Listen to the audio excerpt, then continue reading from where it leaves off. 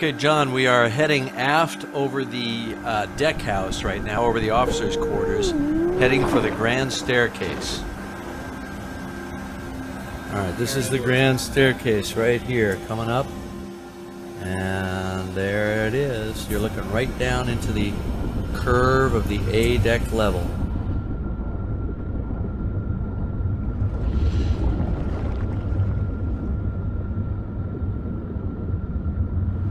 Okay, Mission Control, we are starting bot ops. I'm just backing Gilligan out of his garage right now. His fiber optic tether is starting to pay out. Coming about, and okay, ready to roll. We're just about to head down the stairwell now, and we're going to go down actually 6 decks. Okay, just straight forward, right over the edge. That's it. Okay, got you. This was a beautiful carved oak staircase. It went down, we're on the boat deck level right now. It went down A deck, B deck, C deck, D deck, and down to E deck. This is our kind of main elevator that we use to get up and down through the ship. It really allows us to get to all the different deck levels on Titanic. So in a way, it's a blessing. The fate of the grand staircase has always been a mystery. The centerpiece of the ship and perhaps Titanic's most opulent feature. Down this staircase, Titanic's wealthiest passengers, members of high society from Europe, America, and Canada, made their grand entrances to the dining room. This was the place to be seen. Titanic's grand staircase was really, by far, in my opinion, the most dramatic, exquisite interior feature. It extended from the boat deck all the way down to F deck. The really elegant part of the staircase went from the boat deck to E deck. That's 6 decks. And it was made out of pale English oak and beautiful gilded wrought iron and bronze balustrades all the way down. It must have been really spectacular to stand at the boat deck and look all the way down to the E deck level there, down all those 6 decks. Of course, it certainly doesn't look like that today. It's all gone. The fate of the grand staircase has always been a mystery. Initially, it was thought that it had collapsed into the heart of the ship, but there's no sign of it. There's still plenty of wood preserved in the wreck, so it's surprising that a structure this solid is no longer there. You see, I think that the whole stairwell just lifted right out, the wooden stairs, leaving only the foundation. And these girders are just collapsed parts of the dome and so on from overhead that fell in when the ship hit the bottom. You'd have so much lift off that much wood and nothing holding it down because it was designed to be held in place, you know, more by gravity than anything. And we just stumbled upon that by accident when we were making the movie. And we sank our set, and the staircase broke loose and floated up. It actually created a pretty dangerous condition because we were all in the set, and suddenly this thing came roaring up underneath us. It was pretty wild. In the meantime, I kind of want to ask Don if any of these survivors, or if there are any reports of the grand staircase popping out in one piece.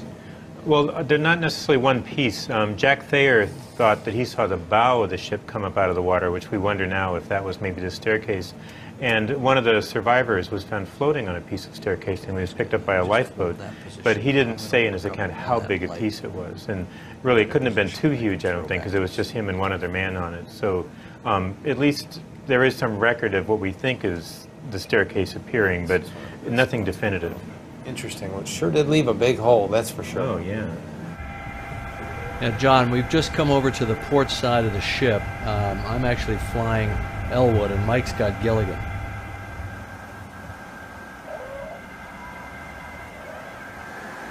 We're on the port boat deck, and this is a winch, which would have been used to raise the lifeboats, pull them back on board after a lifeboat drill, but they didn't use this winch. That winch was never used.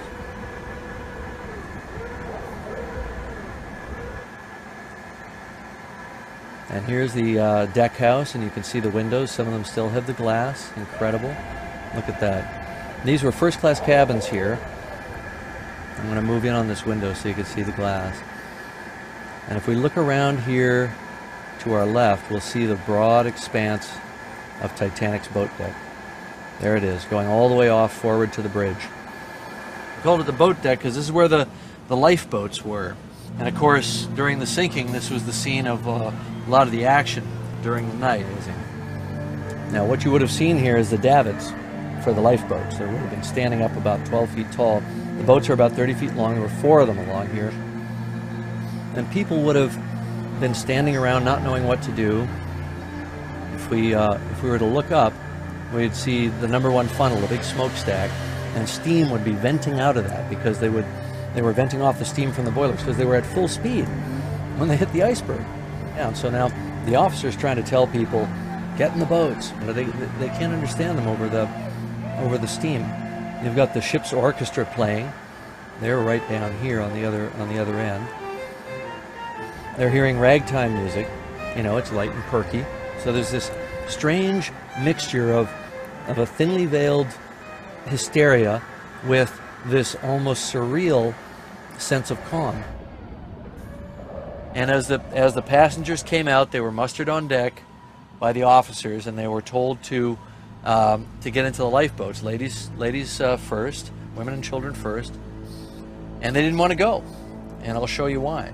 Come over here to the edge and look down, and this is what they would have seen, just blackness.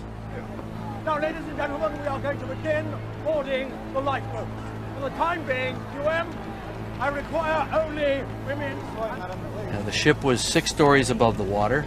It was a moonless night, and it just looked cold and black and desolate out there. And it was so warm and comforting here on the ship. If I just turn around here, current. So really what it was is a sense of denial at this stage. They were in a state of denial. Right over here is where we had Lifeboat 6. Lifeboat 6 would have hung here in its davit. You know, the thing that's incredible about Boat 6, right where we are right now, is that there were so many people involved in the history of that night on Boat 6. Well, Lifeboat 6 is really one of the most interesting lifeboats for the different characters that it had in it. You had Frederick Fleet, who was the first man to see the iceberg, the lookout. Iceberg! Right ahead! You had Robert Hitchens, who was the quartermaster at the helm at the time of the collision. And then, of course, the unsinkable Molly Brown, this Denver millionairess who was made famous by the sinking of the Titanic for the way she took charge of the lifeboat once it was out on the water. Major Arthur Puchen from Toronto, who came climbing down the falls when he was ordered into the lifeboat at the last minute because they needed the extra hand. And he's just a few days short of his 63rd birthday, and he does that. You've got a number of really strong women. You've got the daughter of a congressman from West Virginia. You've got several militant suffragettes from England. The daughter of the man who founded this department store, Saks Fifth Avenue, and they really got into a big fight with Hitchens once they're out on the water because he didn't want to rescue anybody from the water. He didn't want to go back to the ship and get more people. And even though they never ended up doing any of those things, these women really sort of kind of took charge of the lifeboat under Molly Brown's direction before the night was over. That is pretty incredible. There's a piece of the actual rope that was used to lower the lifeboats. And right over here, yeah, it's a bit. They use that to tie the ropes around to feed them out so that the boats wouldn't go crashing down to the water. Boats were launched by hand. There's guys on ropes, old school. Okay, so we're gonna head aft. And we're gonna see the spot where the ship's band was playing. So we're now going along where Boat 8 would have been. Boat 8 would be just over here to the right. And actually, Boat 8 was kind of cool too. There was the Countess of Roths. And she was, kind of a foxy, cool royal who took over the tiller of the boat. There's the remains of its davit right there. The only davit left aft on the deck here, and it's knocked down obviously by tremendous forces when the ship was sinking. Stuff being torn off by cables and rigging, that sort of thing. Yeah, you're going right over the davit. You got a good view of the davit right now. Look at that.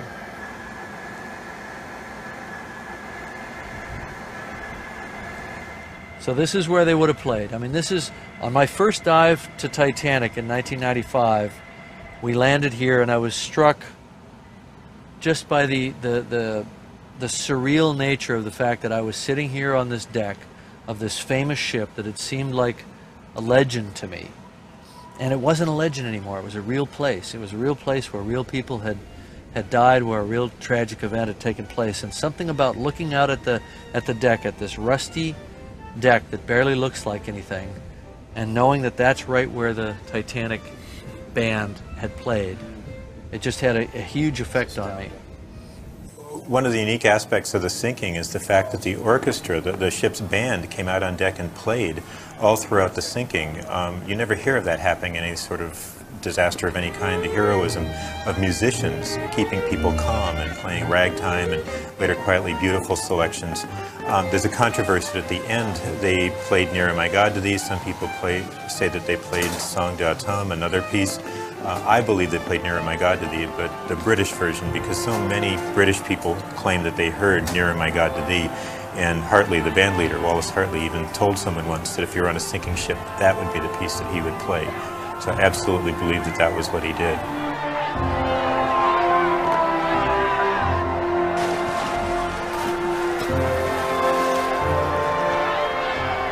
Every one of them was lost in the end, and they did find Wallace Hartley's body later. And when they returned it to his home in England, more people attended his funeral than actually lived in the town. The public was so caught up with that story. We're on the boat deck level. This is really interesting what's right in front of us. Here's another electric boat winch, just like the one on the other side. It's got a railing collapsed down over it.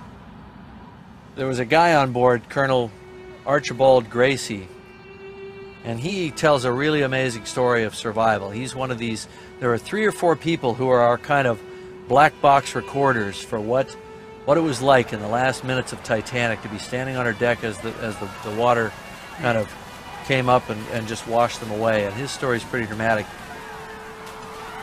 He was on this deck and people came screaming and running aft, and as the ship started to plunge, the water came racing back across the deck, and he said it picked him up like a wave at the beach, and he reached up and he grabbed up the top of the deck house, right where we're looking right here, and this railing down below us was up on top of the deck house. It's fallen down, but he grabbed this railing and he held on to it, and he forgot to let go, and it actually, he was so freaked out by the moment that it pulled him underwater, and it actually dragged him down. And then he said he felt this huge suction drawing him down, and he was underwater for an endless time. And probably what that was is all the water pouring down like a waterfall inside this grand staircase, and like a toilet bowl of the gods.